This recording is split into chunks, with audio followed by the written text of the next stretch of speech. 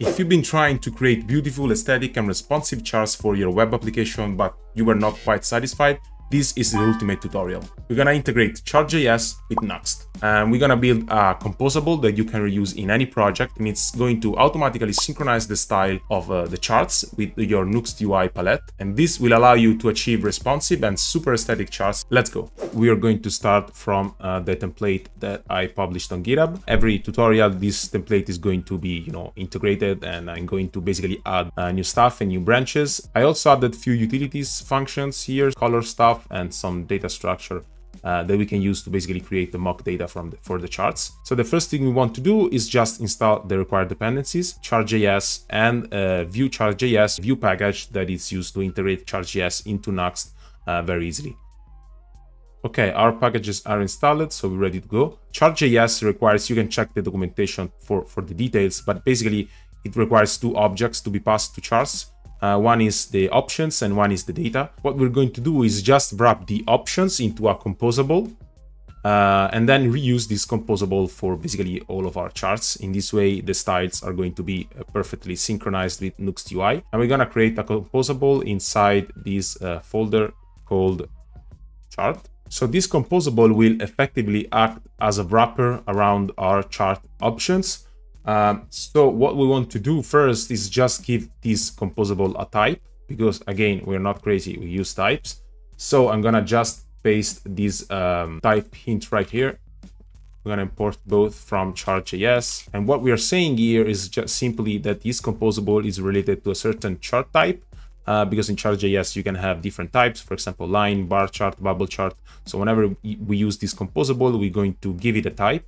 In this way, our options are going to be perfectly typed and much easier to work with. Then we're gonna modify a little bit the signature of this composable, because we're gonna have some default options inside here, but we will want to have the possibility to change and edit these options whenever we want. So what we're going to do is using a decorator pattern, kind of like this, that given the options is going to basically modify it internally. We can define our options, which is going to be a computer property, and it's going to have the type of our chart options of T. So basically we are going to return the options as chart option of T. Perfect. The first thing we want to do is pull out the styles and the colors from Nuxt UI. So if you go to the Nuxt UI documentation, to the theme sections, you have the CSS variables, and here you basically have all the CSS variables that are defining the colors, extract the three main colors and the font family. Right now, I'm going to paste a huge, let's say, wall of text, which is going to be the default options that we are going to return. It's going to be much easier. The whole purpose of this thing is just to make the charts look nice. As you see, I'm basically just putting in the different variables and the different colors inside the charts.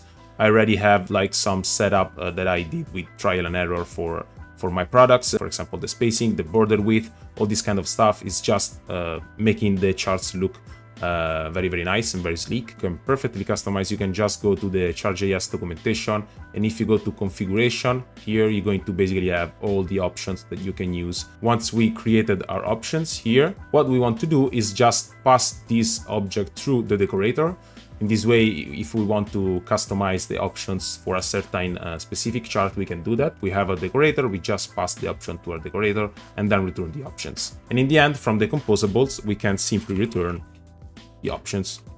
Hit save, and now we have our composable perfectly ready. Let's go into our index. It is stated in the documentation that to make them responsive, you basically have to wrap the component into a relative positioned div, in which you specify the dimension. In this case, the height and the width is 100%, and then you can put inside your chart. For the first example, we're going to use a line chart, so we can simply import the line chart line from view Chart.js. Perfect. And then we're going to create this component called line, our data, which we need to define, and then our options, which we need to define too.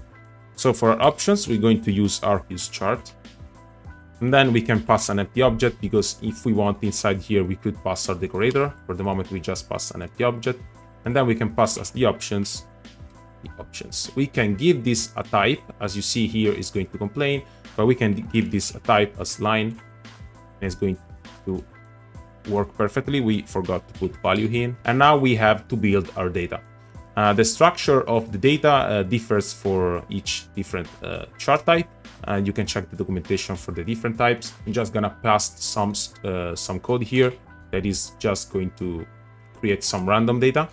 So import this from Chart.js, and now we have our data and we can put this in. As you see here, I'm also specifying the colors directly in the dataset. This is something that I decided to keep because we could specify the colors directly inside the default options, but in this case, we would have like a lot less control. Hit save, and everything is should be ready. Now we can run the server.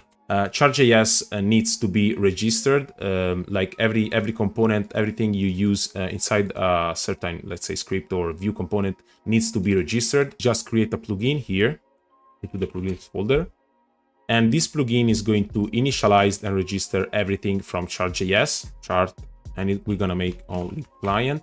And then we can just put the code here, take everything from Chart.js, you see all the registrables, and just register everything. Now, this solution of the plugin, even if it's not the best in terms of performance, because in this way we are basically registering everything, and it's not really, we are not really sure we are going to use everything, but like the quality of life is much better. And in my experience, the performance loss is completely negligible, like you cannot even see it. Be aware of the fact that usually registering everything in a plugin is not the best way to deal with stuff, but in this case it's totally fine. And now we can see we have our line chart perfectly displaying. We have everything. We have the tooltip perfectly styled, the border, the font, also the background, and maybe we can shrink this a little bit. And now we have our chart, which is a little bit better. We just use this composable, which is wrapping everything for us, and it's extremely valuable. What we're going to do now is just, as an example, create a new chart, a new type of chart. Import first the bubble chart. We're going to duplicate this, put it here,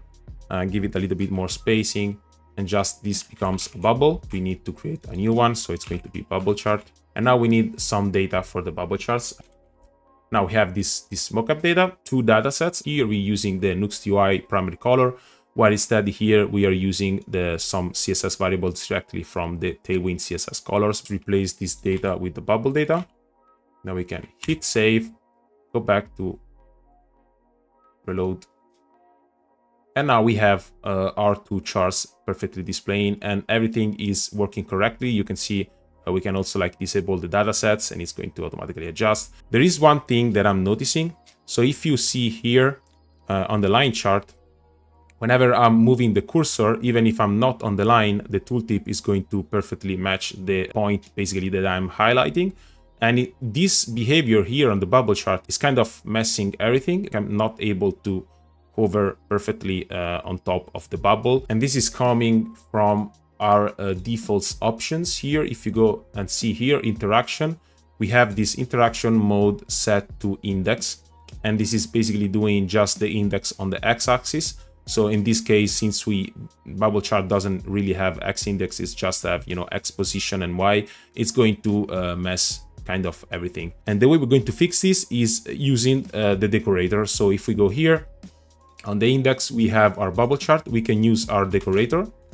We can define our options. And now here we can modify our options. So take the interaction, the mode to nearest. In this way, we are basically changing the default behavior of the interaction only for the bubble chart. If we see, now we can perfectly hover over our points, and even on the charts we can keep the functionality of having the index hovered like this. We can see here in the logs that we have some errors. And why is that? Basically, if we go to the index, we are rendering these charts also on the server. So whenever it calls our composable, it's going to run this computed property here, and it's going to run this window.getComputed_style, which is not going to be present in our server.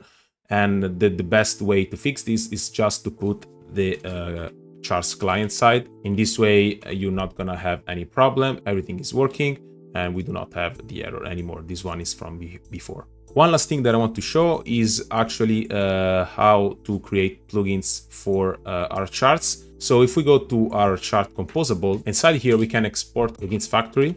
And inside here, we are going to define all our custom plugins that we can then put inside our charts. What I want to do is just be able to display a vertical line. It's going to highlight the corresponding point as the index, and it's going to be a type plugin. And then we have our function called before row. The code, it's kind of very simple. What I'm doing is just checking if there is an active tooltip being highlighted. And then I'm taking the positions and then drawing a line. If you see here, I'm just stroking with a width of 2 from the top to the bottom. And we're doing this before the draw. So the index, and now here we can add our plugins. We can do plugins factory dot vertical indicator, just like this. Hit save, go back here, and now we have our indicator.